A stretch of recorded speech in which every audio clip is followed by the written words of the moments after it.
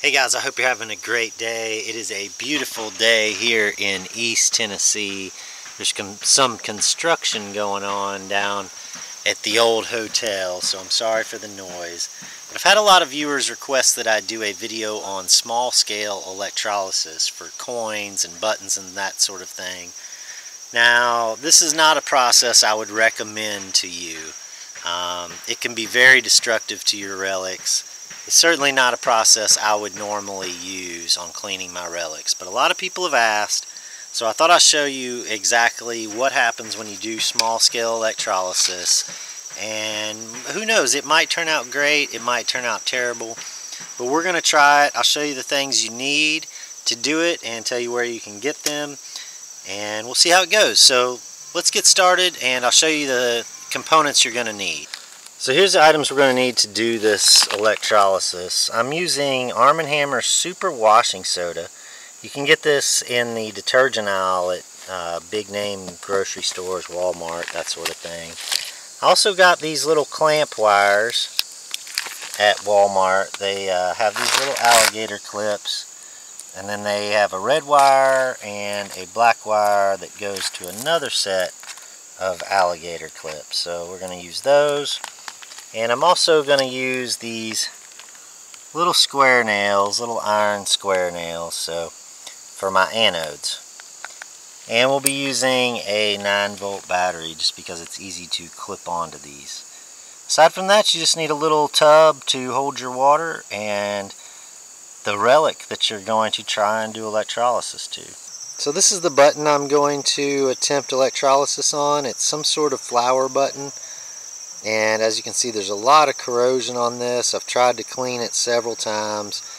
Nothing's really gotten that corrosion off of there. So we're going to try it out today. See how this electrolysis does for this button and if we can get it any cleaner. Alright, so we hooked up the positive cable to the positive end of the 9-volt battery and the negative to the negative end of the 9-volt battery.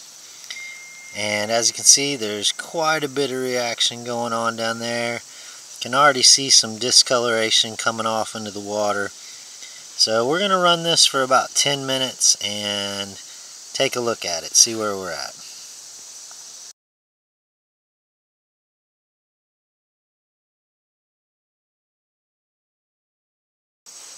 So as you guys can see, a lot of stuff has already started to build up in here. Let's go ahead and disconnect the battery here and pull out the coin or the button and have a look. Alright, so a lot of this stuff's starting to come off.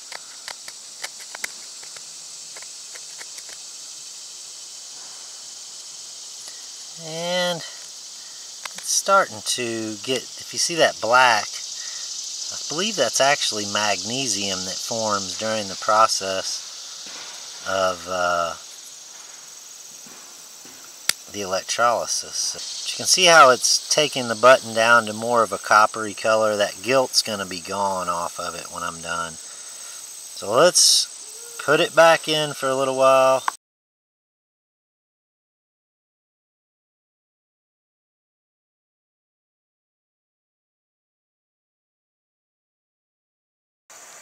Well, it's been about 30 minutes now. Definitely starting to get some result. Some of those letters are starting to pop out a little more on the back mark. And the front's getting some of the gunk gone, but it's taken on that kind of cleaned copper brass look though. So I'm going to go ahead and go back into the electrolysis for a little bit longer. Alright guys, well I kind of forgot about this, and as you can see the water's gotten really cloudy. Let's go ahead and pull the coin or the button out. Have a look.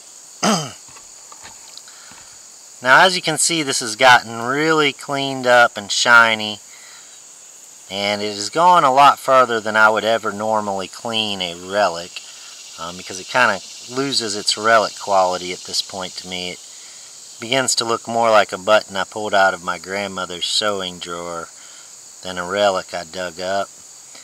That's definitely about as far as I'm going to go with this button. But I think that's a good example of just how much electrolysis can clean these types of buttons and coins up. You just have to be very careful. This is a sturdy one-piece button. Some more delicate items might completely disintegrate under this type of treatment. So keep that in mind. Don't do this to anything you're completely in love with. If you guys enjoyed that little look at small-scale electrolysis, sorry there haven't been more videos lately. I've been overwhelmingly busy with business and my detectors have been down, so I haven't been doing a lot of detecting, but I got my detector back. I'm hoping it's working right. Gonna be on the road for the next few weeks, doing some detecting hard, trying to finish out the summer strong in the water. And I got a new daily series coming up soon, just kind of working out the front end details of that. But I'm looking forward to getting that started again, back in the groove, doing daily videos. So appreciate all your guys' support. If you have any questions or comments, just leave them below in the comments section, and we'll talk to you soon.